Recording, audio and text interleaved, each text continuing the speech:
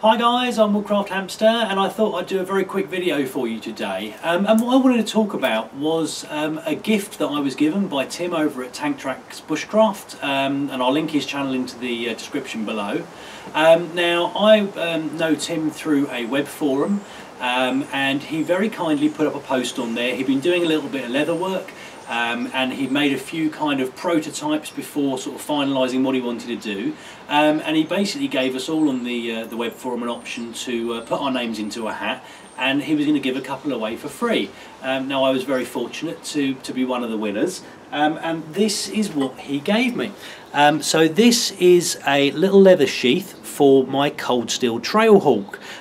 Really nice, really well made. And what I'll do, I'll bring the camera just a little bit closer in down here, and I'll show you it with the axe in question. Right then guys, so this is my trail hawk. As you can see, it's been well used and abused. The coating that I put on there has sort of faded a little bit, but you know, this is a real workhorse of an axe for me.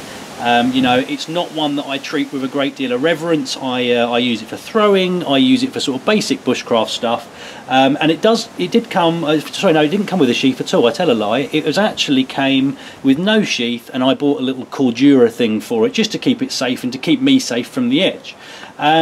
Now this sheath, personally I think is really nice.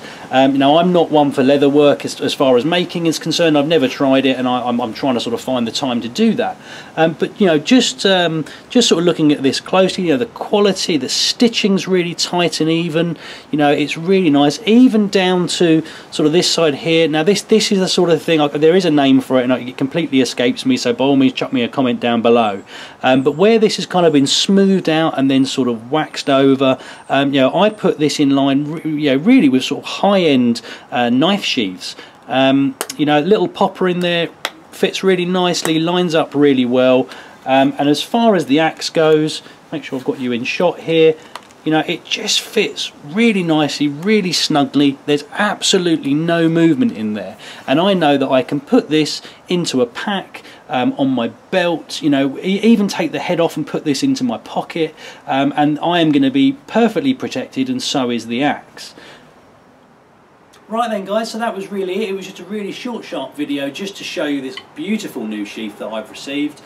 Big thank you to Tim over at Tank Tracks Bushcraft. As I say, I'll put a link below. If you're not familiar with the channel, highly recommend you check it out. Some really good content on there.